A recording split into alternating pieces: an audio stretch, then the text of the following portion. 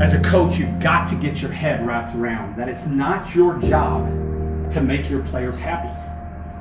Now, a lot of coaches think they should be making their players happy.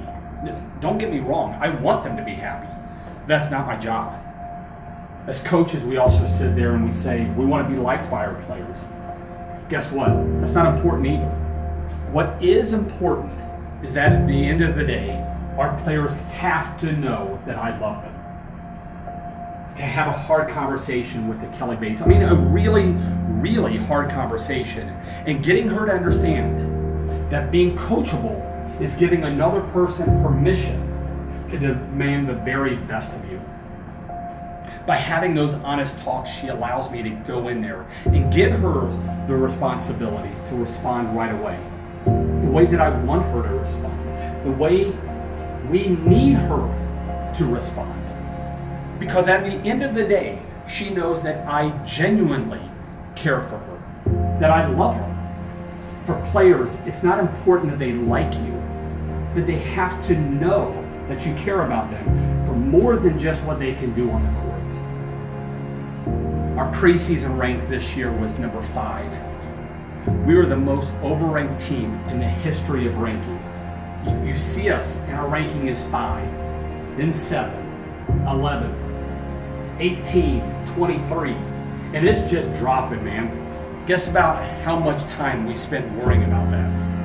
About as much time as we spent thinking about being unranked. Then 25, 14, 6, 2. Don't worry about it. We focus on getting better.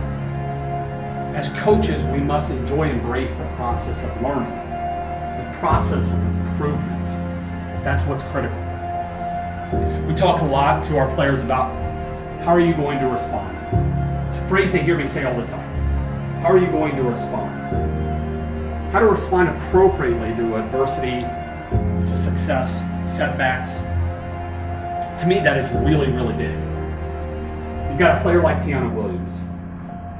Tiana's a player that I'm so stoked about because here is somebody who decided to look herself in the mirror when things got really tough and made real changes. This season as a freshman, she was an honorable mention All-American.